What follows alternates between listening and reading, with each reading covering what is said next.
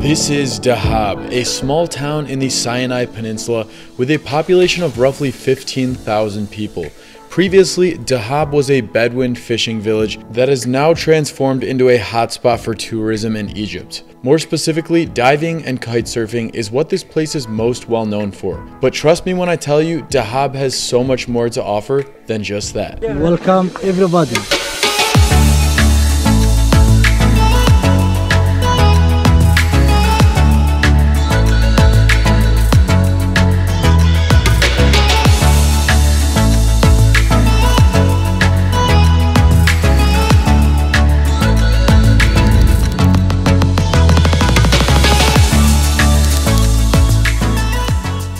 I think it's only proper that I start this video out by saying, tell me you're in Egypt without actually telling me you're in Egypt. We got camels, we've got the desert, and we have the desert accommodation right here.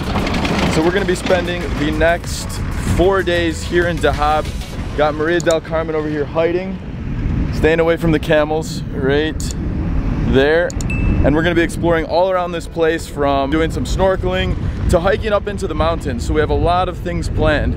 And I've heard from many Egyptians that this is one of the best places to go. So get ready, it's gonna be an adventure. Before we get further into this video, I just wanna mention that if you don't know anything about Dahab, it's actually the dive capital of Egypt, and some would argue that it's the dive capital of the world. There's this place we're gonna show you later called the Blue Hole. Probably not going to dive it because it's actually one of the most dangerous places in the world to dive. There's a lot of deaths because people go to insane depths here. And so we're just gonna be doing some snorkeling, but from what I've heard, it's still very beautiful. So we'll show you guys that in a little bit. Dahab is about 1 hour away from Sharm el-Sheikh, and Sharm el-Sheikh is the city that's closest in which you can fly into. So it's about an hour or so to get from Cairo. Alright guys, and so before we jump into the video, there's probably a few things to share with you about Egypt that will be very helpful, and actually for a lot of Arab countries, which you might have picked up in my Dubai videos. Learning a couple Arabic words, one, to blend in with the culture, and two, to kind of get to know some of the words here.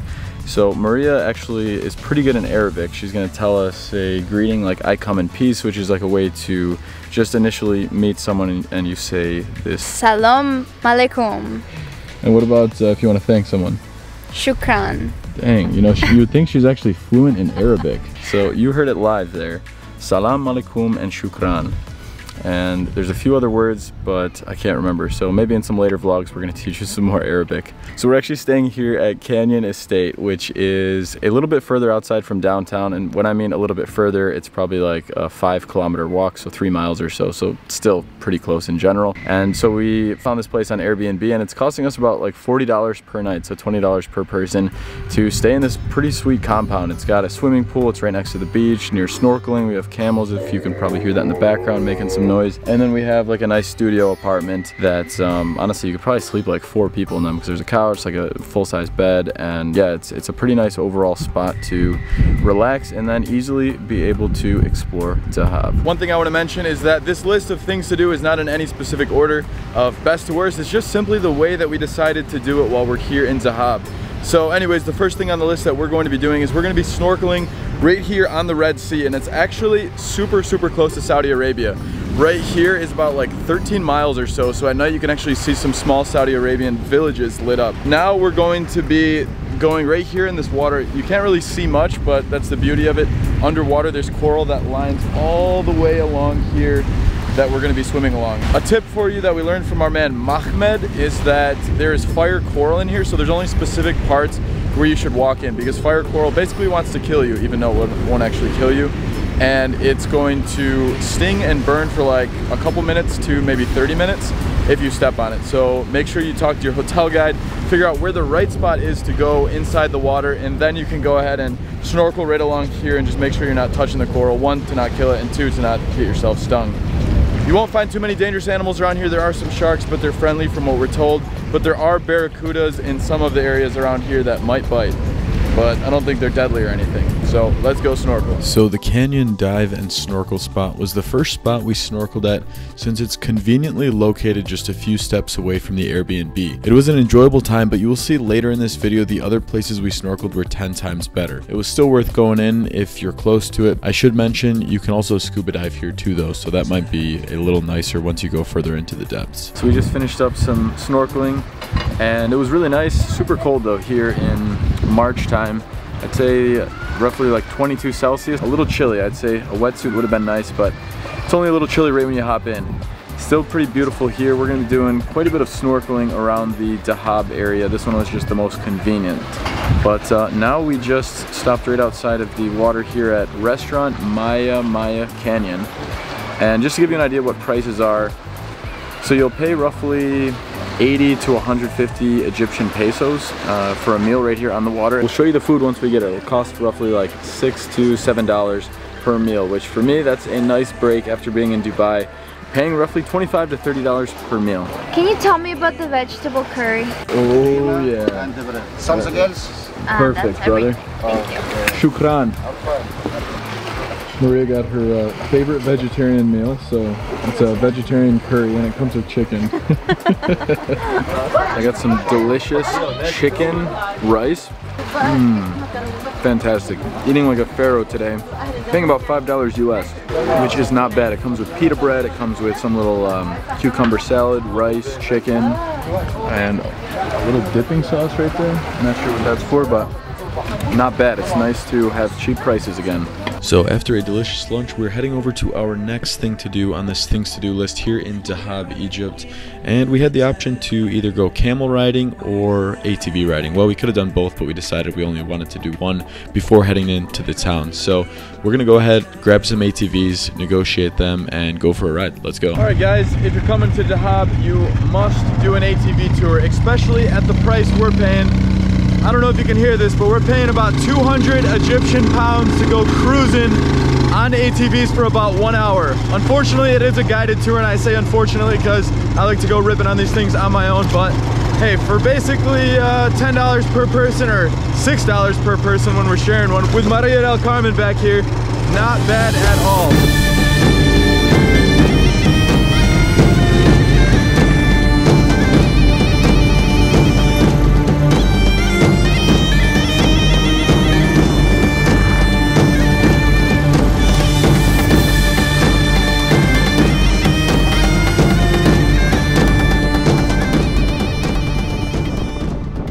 Guys, after a pretty jam-packed day with things to do here on our first day in Dahab, Egypt, we are taking a quick cab down. It's about $5 US to go from where our place is at to downtown. We're gonna do some exploration once again with Maria. She knows her name pretty well. And my man up here.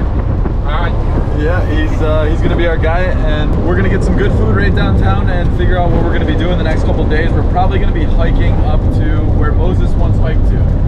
We'll tell you much more about that. It's a pretty big hike. It's a legendary hike. And it's one you'll want to stick around in this video for to make sure you can find out more about this hike. But for now, we're arriving into the city center of Dahab, so let's go explore it. All right, after our 75 Egyptian pound cruise down here, we're walking through the center of Dahab.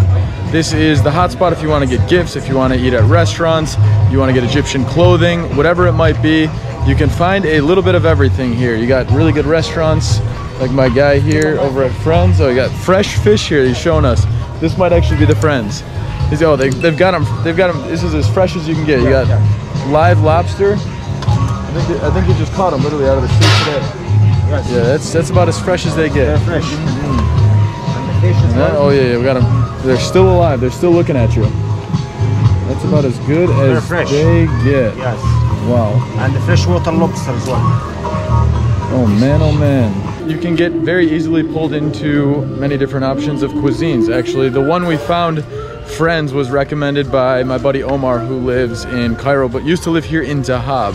And so maybe we're gonna go back there and show you guys the seafood, but for now, we're gonna keep walking along and showing you what else is down here. Looks like we're coming up upon a pretty big hotspot. There's a lot of people swimming in the water, hanging out, so it looks like it's the spot to be around sunset. We walked around the downtown a bit more and checked out some of the options for shops and restaurants, including a stop at an inexpensive yet very delicious bakery. Marie just got this nice little food pack here. How much was that? 5 Egyptian pounds. What was that, like 33 cents? To chow down on some fresh baked goods. Then we stopped at a shop to get some local attire for our overnight hike that we will be doing later this evening. I'm looking ready for it with my friend here. But first, we're gonna go back to see our buddy who was trying to sell us the fish earlier. We're here with my man. Yes, nice one. Zidane. Zidane. Looks like Defoe, Jimin Defoe. Nice one. Salam alaikum, habibi. Salam. Oh, Egyptian. Egyptian. From Delta, Cairo. Exactly, I'm from Cairo. Nice one. Welcome to Egypt. Welcome to Dahab. Welcome to Friend's Restaurant. Shukran, habibi. Is the leaf as a friend. Yes, love it. So just got here. We're gonna have a little fresh seafood here. The one you saw earlier in the video. Got my habibi. Yeah, here. So let's see what chow they have for us. We took some of their recommendations and got some delicious Egyptian food, including some fresh seafood. It was great, but more importantly, we needed to get loaded up on food since we are leaving this evening to do an overnight hike at Mount Sinai. Let's fast forward to when we arrived to the base of Mount Sinai. All right, it is 1 a.m. after a 2-hour bus ride to Mount Sinai, where we're going to be hiking up for the next 3 hours. It's a relatively strenuous hike, and it'll be a little harder just because we had a full day of activities today. So going to hike up to the top. Just bought this poncho for about $5 because as soon as I stepped out of the van, I realized it's probably going to be quite necessary. So there's not too much footage on the hike up because it was pitch black outside, but on the way up we basically stopped at a few little shops to warm up and have some snacks until we got to the very top after about 3 hours overnight. So after a cold and tiring hike, we're at the top of the mountain and it's about 5:07 a.m. and so we're still waiting a bit longer for the sun to come up, but I was able to pick up one of these blankets for about 50 Egyptian pesos, which is nice because it is super windy up here.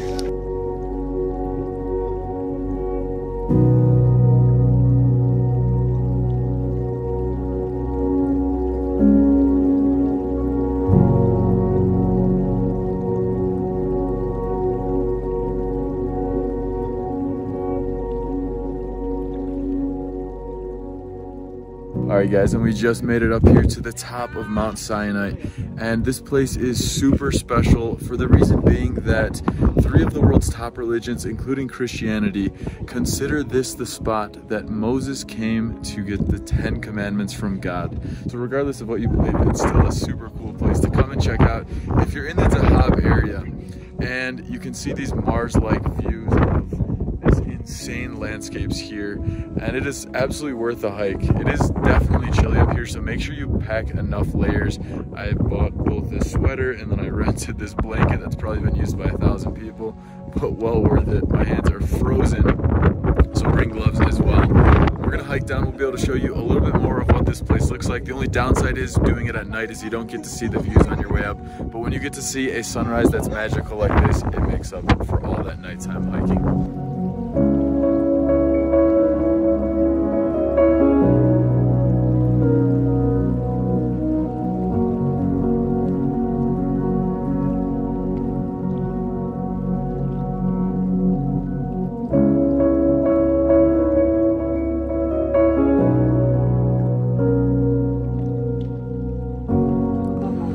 After facing the cold, getting a nice hot tea, hot chocolate, or maybe coffee, I don't know, maybe that's an option, is the key. Oh, spilled it. The way down the mountain went much quicker, as you can imagine, even though we were a bit tired. The amazing part was the views were all new to us since it was pitch black on the way up. The way the sun lit up the mountains was so beautiful, giving everything a golden tint. This is when I really felt like I was on another planet. Alright, this is my man Mahmoud. Hi, how are you? He has taken us up here through the night, through these treacherous trails, and quite an adventure. And now we're heading back down. He is the man you want to see if you're coming to Egypt. Welcome everybody. I am too happy because many tourists we climb here to the mountain. Inshallah, we can see a lot of people, to the tourists from American people. Yes. Inshallah. Inshallah, we need Inshallah. more. God willing, we're getting more American tourists out here. Inshallah. Inshallah. Inshallah. Yalla. All right, guys, that wraps up our time here after a solid, what are we looking at? Maybe 8 hours here. The whole trip has consisted of about maybe 10 hours. And surprisingly, I'm not even tired after basically pulling an all-nighter with a couple small naps throughout the night. And it was really amazing. It's beautiful here, as you can see behind me and as you've seen in the videos. And so I would highly recommend you come to this place. Hopefully you'll get my man Mahmoud, who will be able to be your guide as well. He'll drop some tunes for you, he'll take you around, and he'll give you as many facts as you want to know. So that's pretty much it, guys. We will see you back in Dahab for the next thing to do here in Egypt.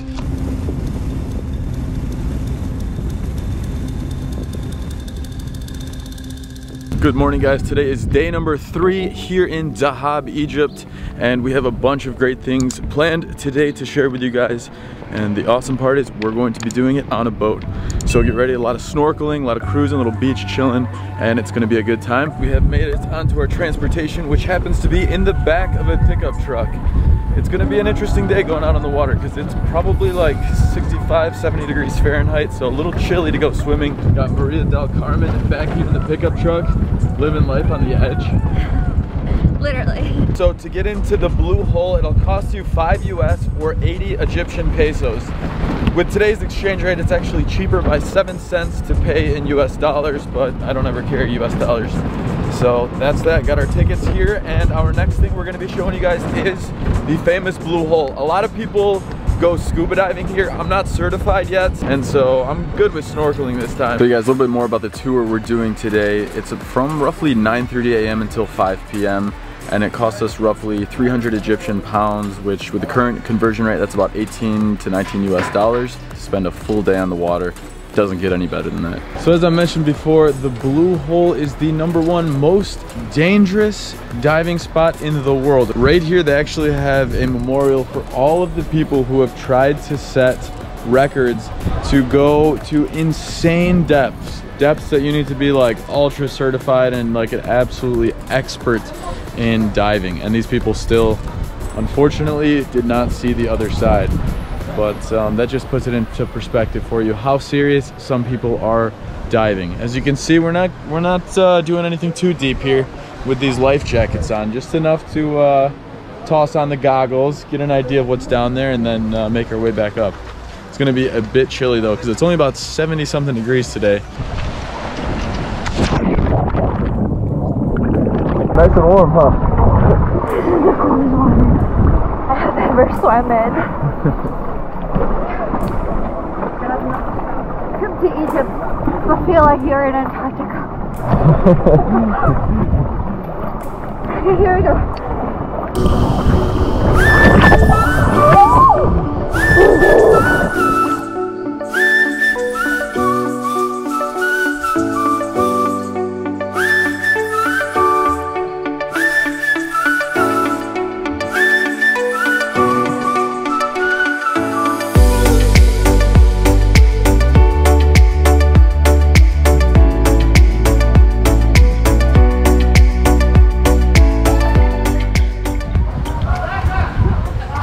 So we just finished up snorkeling one of the most infamous dive spots in the world, the Blue Hole, and I'm curious to hear what Maria thought of it. I thought it was worth it.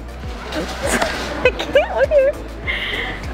Beautiful, the best snorkeling I've ever done in my life. And I can confirm that. I've been to a lot of really beautiful snorkeling and diving spots around the world, and this coral was just, it was so alive. I've been to like places all around where the coral's just like, it's barely kicking, let's put it that way. And this stuff is like super beautiful, very, very colorful. I got some of the clips in the GoPro for you. I don't know how well it'll capture underwater, but you gotta come here to see it in order to believe it. But we will see you guys when we're en route to the next spot we'll be checking out today. Midday here, we're heading to our next spot, which is Abba Galoum. So we're leaving from the Blue Hole, taking a boat to get over there. It's gonna be about 20 minutes to cruise on over. Hopefully not too choppy, because the last time I had this camera out was in San Andres and almost destroyed it. So This time I'm more confident we're not going to be in that situation. But it's going to be a beautiful spot. We'll show you once we get over there. All right, Maria's going. Let's see if she makes it. Words of advice, don't try and enter a boat with slippery berks because you'll almost go in the water just like I did. I was making fun of her for almost slipping to go in the water, and it definitely happened to me, but made it with no broken limbs. So we'll see you at Al Galoon.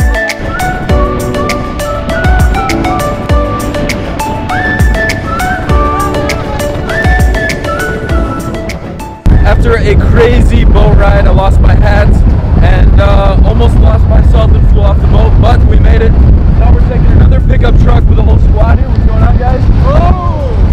And we're taking about 2 or 3 minutes over to the camp here in Abba Galoum, so we're going to show you more super beautiful water. I don't know if you can hear this because it's crazy windy, but we'll see you there. All right, we have made it to Abba Galoum, and I'm going to switch over to the GoPro because it's time to do a little bit of snorkeling. I hear it's very beautiful, so see you on the GoPro. Yalla! Guys, it is ice, freaking cold right now outside. No, it could actually be colder. It's not like Iceland, but it is chilly. And when it's chilly and you're going in cold water, sometimes you just gotta send it.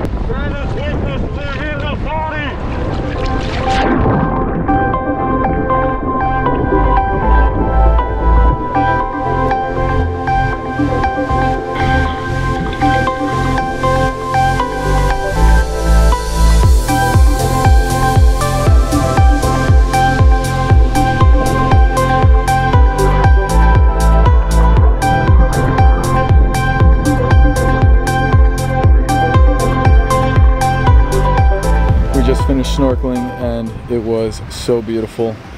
This area in like Dahab and everywhere we've snorkeled today honestly is probably like my favorite place I've ever snorkeled. Wish it was a little bit warmer when you'd come out, and especially going in when you're facing that cold water, but once you're in you don't even realize you're cold anymore because you're just like in shock. There was a couple jellyfish like that almost hit my face, but luckily here I guess if you touch the jellyfish they don't sting you, so made me a little less anxious cruising right up next to those things. But the coral was beautiful. It's all so lively, just like at the Blue Hole. So highly recommend coming to this spot if you're here in Dahab, Egypt. We'll see you at the next spot. We just arrived to our third and final stop of today's boat trip, which is here at the Blue Lagoon. So we took maybe a 5-10 minute pickup truck ride, ripped through the desert right here, which was a lot of fun. Basically skidding right along the coastline, which was super cool. You're like right on the sand and you have the ocean just gliding right past. And now we're at this absolutely stunning place here. People are kite surfing, people are chilling. It looks like you got spots to stay all along here, and right behind me got a little chillax spot right there. So a really good vibe here overall, and the water is super clear. So we're doing a little lap around this place because it's basically like a massive peninsula, and you can see these kite surfers right here just absolutely crushing it. I would love to learn how to kite surf, but it looks pretty complex, especially when they're like skidding right up to the shore, but then they turn just in time. I feel like I would end up in the sand. Maria's gonna learn how to kite surf. She apparently wants to stay here for 1 month. I never want to leave this place. So you heard it live. Incredible here. She wants to stay here for a month. Just live right here on the beach. So all these places along here are all like numbered spots it looks like you can stay at. This is the spot. This is it right here in the world, right here in Egypt. Who would have thought? How can we stay here in one of these little huts? How you gonna stay here? You're gonna go talk to the man who's in the restaurant and ask him. Oh, the restaurant. Yeah, how much it is, and there is a huts, different huts, you know. Yeah. There is one with electric. There is one not. Ah, yeah, I stay there. I have a camp here. Ah, nice, cool. Yeah. Are you professional at kite surfing? Yeah. Yeah, sweet. Me and my brothers. Nice, that's awesome. Yeah. And you guys do lessons here? Yes, For actually, beginners? we have a school over there. Yeah. Yeah, what does it cost for a beginner to do it? Like do a lesson? It's 6 hours. Costs like 4,000 Egyptian pounds. 6 hours, 4,000 Egyptian pounds. Yeah. You split the 6 hour. How many? Like 2 now, 2 later. Yeah. You know what I mean? Well, cool. Thanks a lot. Really appreciate it. Nice to meet you. And there he goes.